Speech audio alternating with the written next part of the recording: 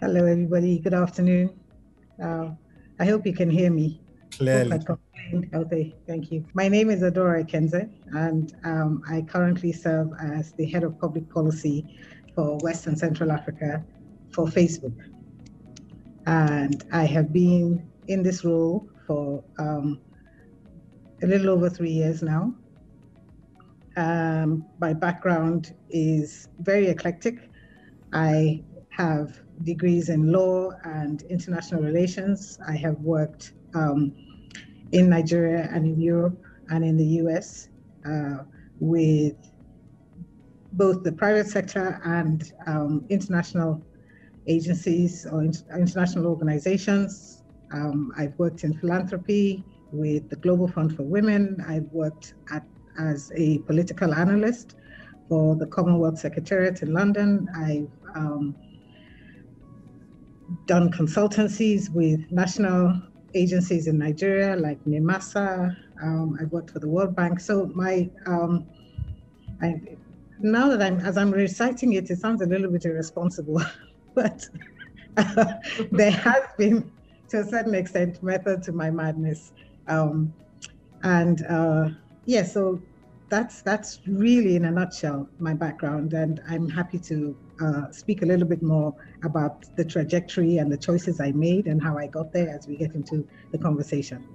Thank you. Thank you very much for that. I think that was quite interesting. I think you're the first one who's had like a very, I wouldn't say random trajectory to where it'll be interesting to learn a bit more on how you got to where you are at the moment. Thank you for that. So the next resource person will be Antonia, who is the regional director for West Africa for Business Sweden. Over to you, Antonia. Just brief introduction about yourself and what you do at the moment as well. Hello, everyone. Thank you, Toby. My name is Antonia Adenayiwa. I'm currently based in Casablanca, Morocco, working for Business Sweden, which is a trade organization for Sweden, helping to promote trade and investment both in Nigeria, but also West Africa and in Africa generally.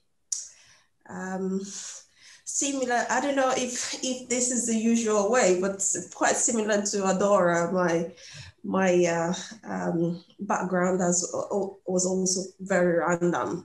At the beginning, I was very much focused on law. So I studied law in the University of Lagos, then international relations in Benin. And they did later on worked with GT Bank as a retail product manager for the whole of Nigeria. Worked in oil and gas as a consultant and outsourcing personnel as well. Worked later as well in beauty. I was a licensed esthetician doing facials, massage, skincare consultations and all that. And eventually decided that international career is basically what I wanted to pursue. Started working with the French and right now working with the Swedes. And I've been working with the Swedes since 2012, very much focused on West Africa, started in Nigeria, worked briefly in with some short-term exchanges in Kenya, South Africa, several African countries in Europe, and now back again in Africa, but very much focused on West Africa. So I guess, again, there's always a reason for most of the changes that I would be very happy to discuss as well later. But when you're on the right track later, the decision to make the right decision and change and take that bold step I think is the most important. And I think that was what I was able to do. And I haven't regretted that to date. Very interesting. I think obviously I've worked with you in the past, so I know a bit of your background, but it's quite interesting to know that you sort of had several different professions before you ended up where you are. I'll be interested to know a bit more as well, Antonia. Yeah, but thank you for that introduction. And then we'll move on to Chioma Opara, who is the Sales Director, Middle East and Africa at Esite Power Systems AB. Just to give a brief introduction as well. Chioma, over to you. Thank you very much, Toby. And thank you, HEDDA Beautiful Hand, for having us here today. Indeed an honor.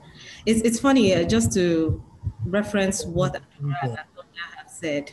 The fact that both of you have a background in international relations, that was my dream course to study. But with Nigerian parents, you have to be an engineer or a pharmacist. So I ended up studying petroleum engineering. So my background, I have a bachelor's in petroleum engineering.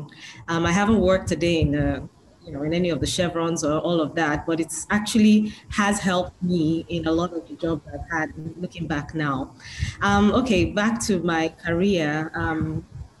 I worked with the Swedish Trade Council. It's Business Sweden now, but it used to be called the Swedish Trade Council.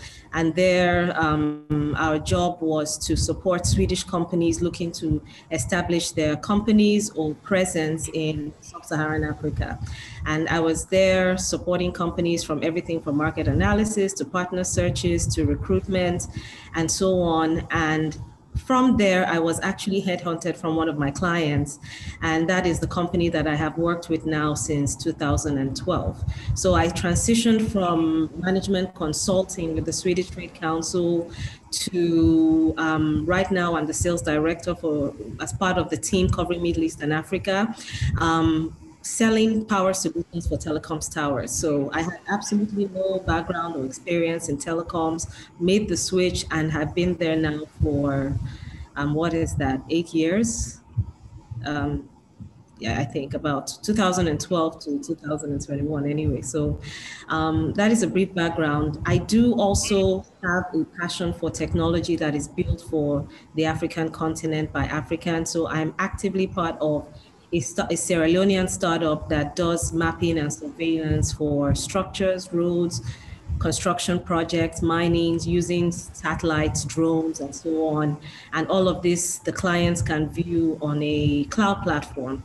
So yeah, I mean, it's very interesting to be discussing career here, where I feel I'm just scratching the surface and, discovering more about what more I can do with myself. So yeah, it's interesting to listen to myself talk and to listen to Adora as well. I'll be happy to answer any questions as we move forward. Yeah. Perfect. Thank you for that. Chioma, you made it. You're sales director. That's a big, big position. Right. Yeah, thank you. Thank you very much for that. So what we'll do next now is just if we have any questions from the actual participants today, please just pop them in the chat and I'll relay that back to our wonderful resource people for today. But I have some questions to kickstart the conversation. I think I'll just start off with you, Chioma, if you don't mind. Yeah, happy with that? Sure. Yeah. So I think the question that usually comes up most times is, I know you said you started off with what used to be, what is now Business Sweden. That was the start of your career, yeah? Yeah. How did you find out about the opportunity? How did you find out about the opportunity? I think that's my question. Was it just? So I actually did not know the company at the time, but what I did was I had a desire to find a job, and I had shared my CV and this desire to find a job with a lot of my friends who were already in different spaces professionally, older friends. And one of them told me about the Swedish Trade Council. At the time, they were looking for an admin assistant. So being young and just looking for a good job, I thought, why not? It was a very small office. I went there. I made a note to show up on time, and little did I know that this is the cornerstone of the Swedish culture. You have to be on time. But I did show up on time, I think about 20 minutes before. I met with the country manager, and she was ready to hire me just on that point because everybody else had not shown up on time. Now, So I had the interview, left, and then I think I got the job that day. But I think the point there is I had to put myself out there and identify who can help me find what I need in terms of employment, in terms of pay, in terms of career trajectory.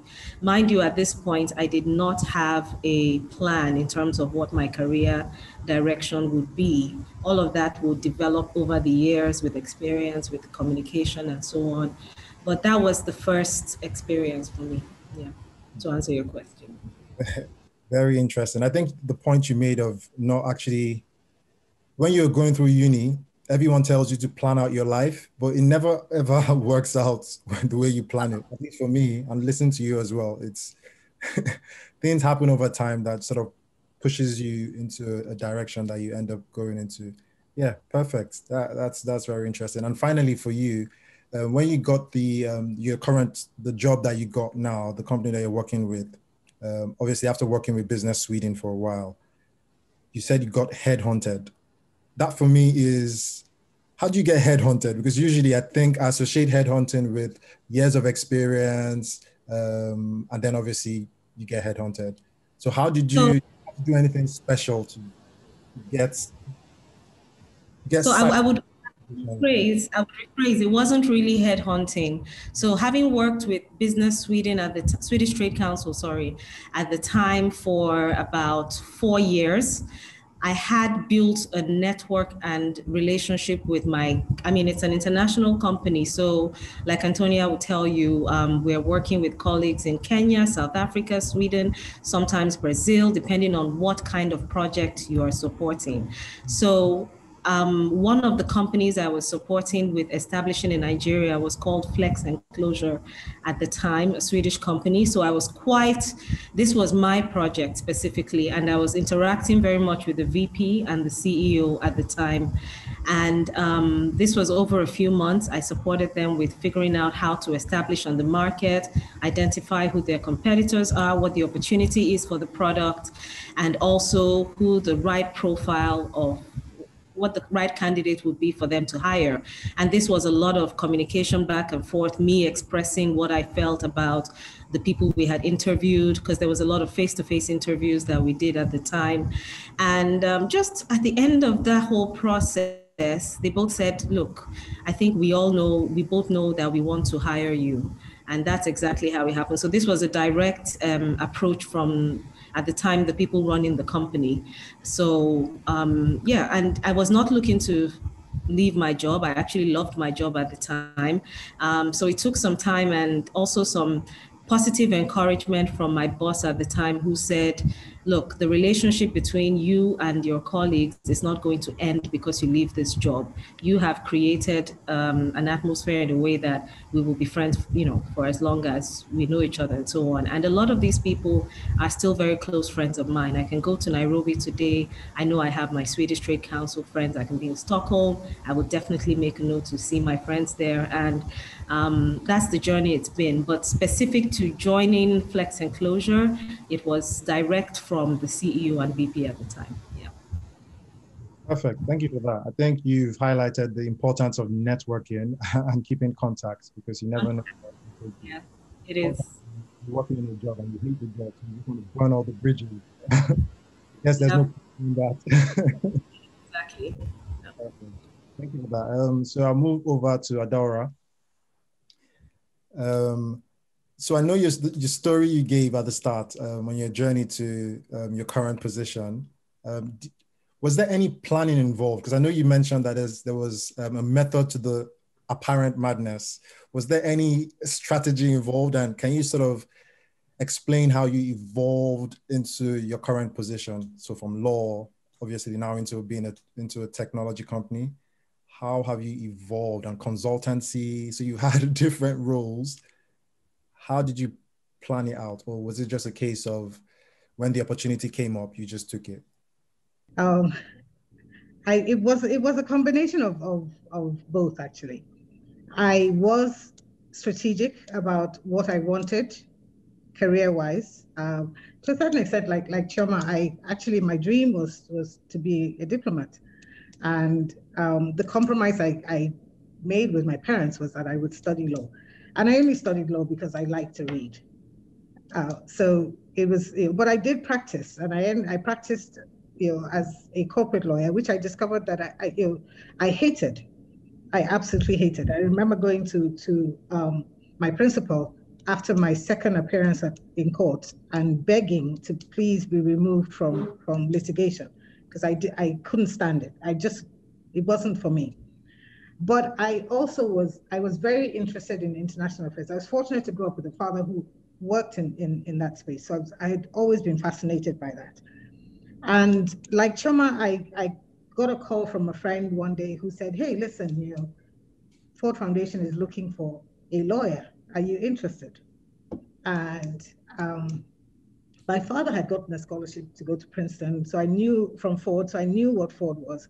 So again, I turned up at exactly on time and spent about 2 hours talking to, at that time, the country rep. And at the end of it, he says to me, would you be interested in taking this position? Because I'd like to send a message to New York to say, we've got you. And I honestly had to ask, I'm sorry, but what exactly is the job? Because we had talked about everything else except law, and I couldn't understand what the Ford Foundation were looking for an in-house lawyer for. But that kind of made me realize that the things that I'm interested in really were fundamentally development-based issues. I was interested in how the policies are made, who the actors were, and I saw moving to the Ford Foundation as an opportunity to really get a sense of what the non-governmental side of social and economic development was like. After that, I made a strategic decision to go to do my master's, and I did my master's in international relations, but I had a concentration on economic and political development. And I also had a regional concentration because I've never really been particularly excited about working abroad. I was there for primary school, for secondary school, or primary and secondary, and university, and I worked there, but it wasn't anything, I always wanted to be working on Africa, in Africa. So I did my regional concentration also on Africa. And then I got an opportunity to work for an international grant-making foundation, which allowed me to work across Africa.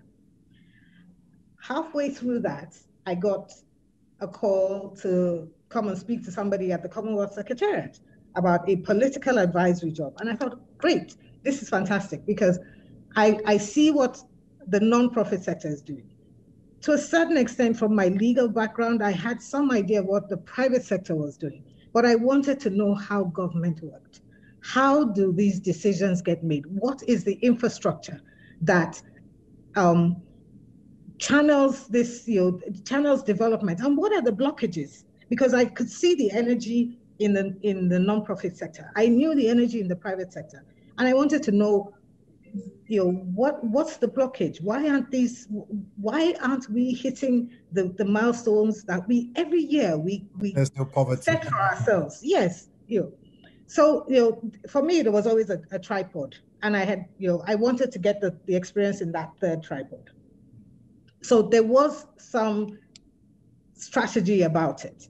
I will say that for similarly to Chioma, I have also chosen things that I know that I am passionate about. Because I know very well that when you work in a field or you work in a company that you're not particularly excited about their mission or what they do, it's just a job, it's just a paycheck. And you're constantly looking, okay, you don't realize it, but psychologically you're not satisfied and you're constantly looking for something else. So I was fortunate enough very early to realize that I should pick things that I really, really enjoy. It wasn't the money, it was the experience. And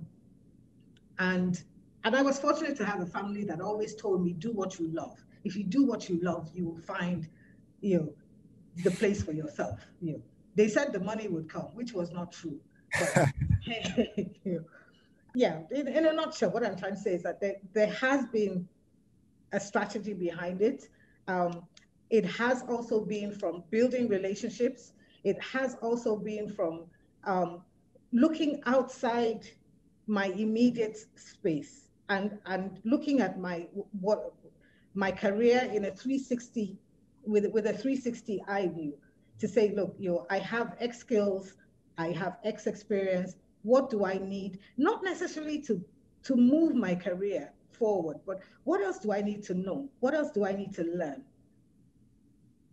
And you find that with everything that you add on to that, when you move to the next place, you bring more value. Your value increases, your knowledge experience increases, you enjoy it more because you also have alternate views to what you're doing.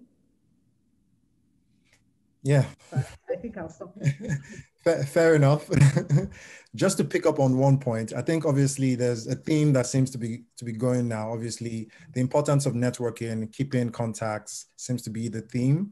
But you mentioned something as well, loving your job, loving what you do, as opposed to just getting a job. Would you say that's a luxury that some people are not afforded? Because yes.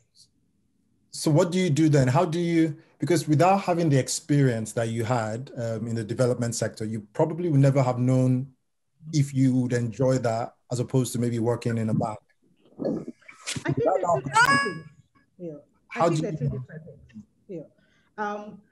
I didn't like being a lawyer. Yeah, exactly. But I had a network which extended beyond the legal community, which allowed me to hear about an opportunity, which took me into something that I knew I would enjoy. And then I think that there's a difference between you can love your job and it doesn't necessarily it doesn't necessarily fulfill you career-wise. I think when you get to the stage where you enjoy what you're doing, then you start to think, okay, what does this mean for me further down the line?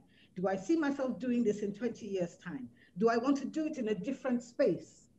And I think that one of the strengths about being able to move, to pivot, is really building out what you enjoy beyond your job.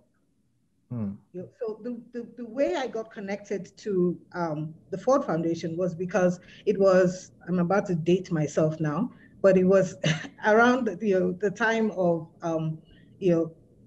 Abiola had the elections had been annulled and people were being arrested and somebody had said to me, oh, you're a lawyer, can you come and do some pro bono work for us? And for me, it was civic engagement that I was really excited about. And I remember thinking, gosh, I can't do this for the rest of my life because my parents would say, how can you be a lawyer and not earn money? What is free legal advice? But when an organization that was looking to build out its human rights and justice program was looking for what my friend mistakenly understood to be a lawyer at that time, she said, oh, I know the person. Let me ask somebody if she can come and talk to you. Okay. So you can still do it. You can do what you're not necessarily passionate about, but you'll find that when you engage more with what you are passionate about, somehow there will be a way to make a living from it. It'll come out of that. Perfect. I love that. I think I'm inspired as well. Thank you very much for that.